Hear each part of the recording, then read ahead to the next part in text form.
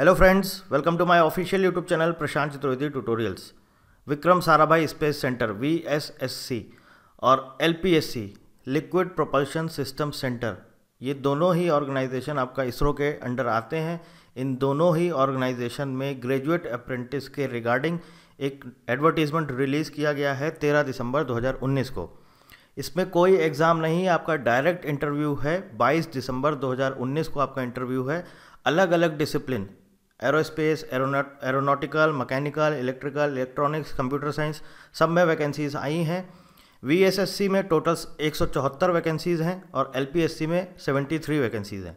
अभी आपके सामने आप स्क्रीन पर देख रहे हैं, आपके सामने ये ऑफिशियल एडवर्टीजमेंट है।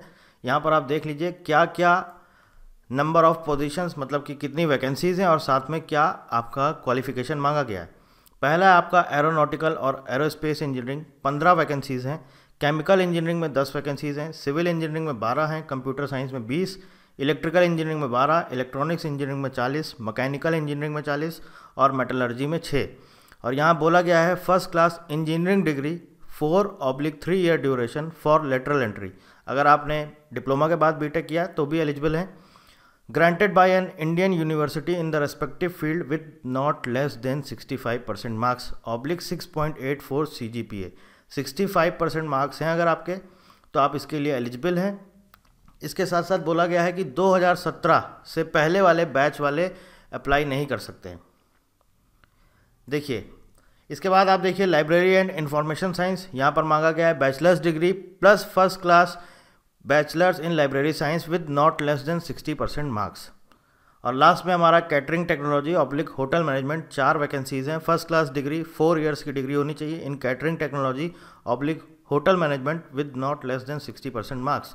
अब यहाँ पर लिखा गया है अप्रैल 2017 से पहले स्नातक पास करने वाले, डिग्री अंतिम वर्ष की पढ़ाई करने वाले तथा परिणाम की प्रतीक्षा कर रहे अभ्यर्थी आवेदन हेतु पात्र नहीं हैं। Candidates who have passed degree before April 2017, candidates pursuing final year degree and result awaiting candidates are not eligible to apply। यानी कि अप्रैल 2017 के बाद जिनकी डिग्री है वो अप्लाई कर सकते हैं। 2018 वाले अप्लाई कर सकते हैं, 2019 वाले अप्लाई कर सकते हैं जिनका रिजल्ट आ चुका है। और जो भी फाइनल ईयर में है या जिनका रिजल्ट नहीं आया वो अप्लाई नहीं कर सकते हैं। और 2017 के पहले बैच वाले भी अप्लाई नहीं कर सकते हैं। इसके बाद आपका ट्रेनिंग होगा यहाँ पर 1 साल का। Duration of training will be 1 year और 9,000 आपका स्टाइपेंड दिया जाएगा। और आपका इंटरव्यू कहाँ पर होगा, यहाँ पर डेट दी गई है 22 दिसंबर 2019 संडे को।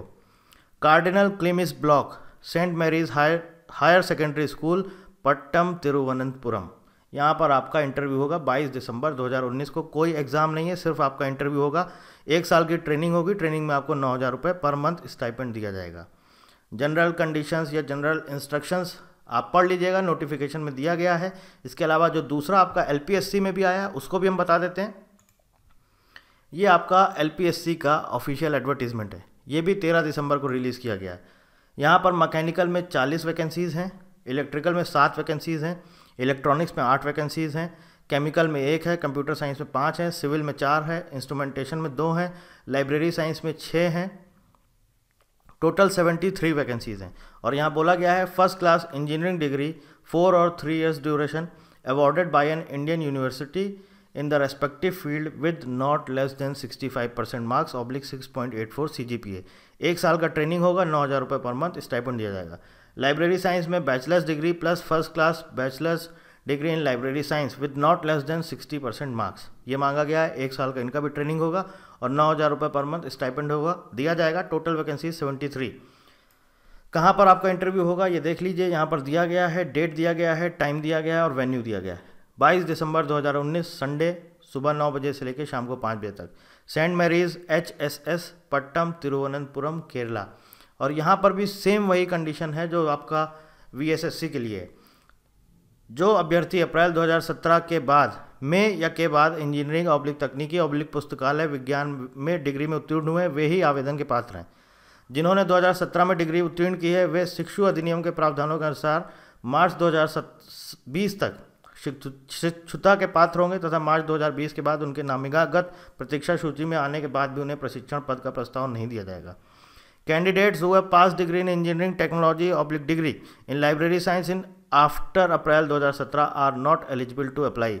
Those who pass degree in 2017 will be eligible for apprenticeship till March 2020। तो वहाँ पर क्या था, जो कंडीशन थी वहाँ पर बोला गया है कि 2017 के पहले वाले नहीं अप्लाई कर सकते हैं, और यहाँ पर बोला गया है कि 2017 के बाद वाले जो है वो ही इसके लिए एलिजिबल हैं।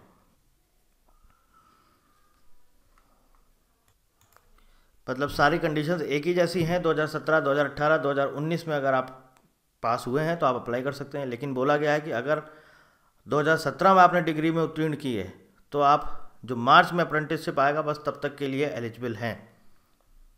Those who pass degree in 2017 will be eligible for apprenticeship till March 2020। तो मार्च 2020 तक के लिए ही आप एलिजिबल हैं।